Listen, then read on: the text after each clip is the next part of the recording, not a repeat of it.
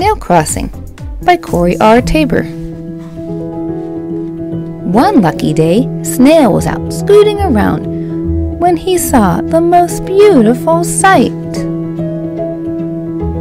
A field of plump, crisp cabbage just across the road.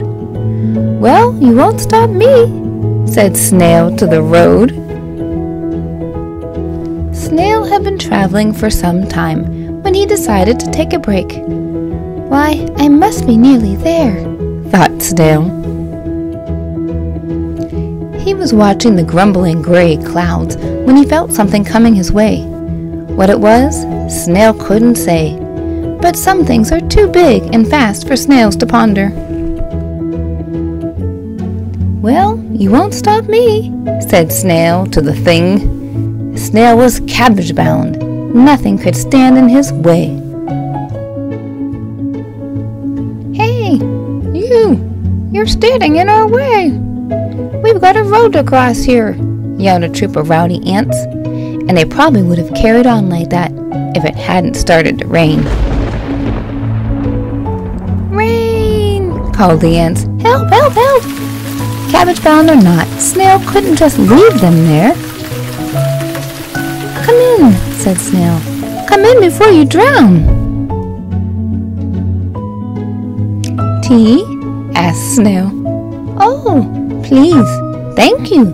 That would be lovely," said the ants. Click! "We're sorry about earlier. Terribly sorry. Sometimes we get a bit antsy," said the ants. "Oh, I know the feeling," said Snail, and he told them all about the plump, crisp cabbage just across the road. Said the ants.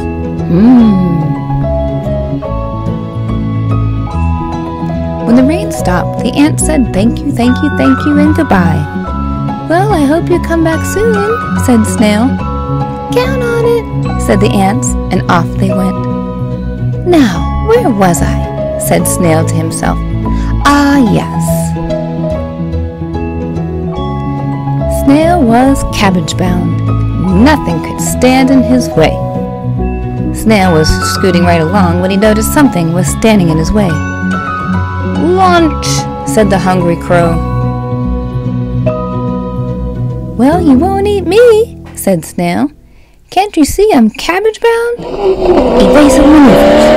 Evasive maneuvers.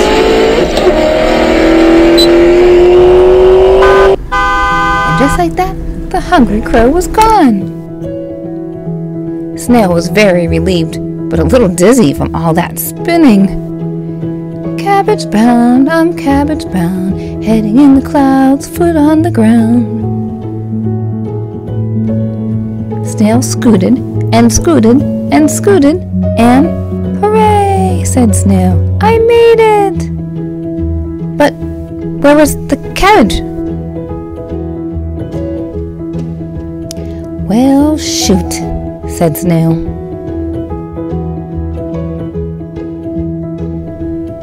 But what was that on the horizon? Could it be? It was! The cabbage was coming to Snail! "Hooray!" said Snail. "Snail-bound, we're snail-bound." "Thank you," he said to the ants. "Thank you, thank you, thank you." Then the new friends went inside for cabbage soup and tea, and no one felt antsy at all. The end.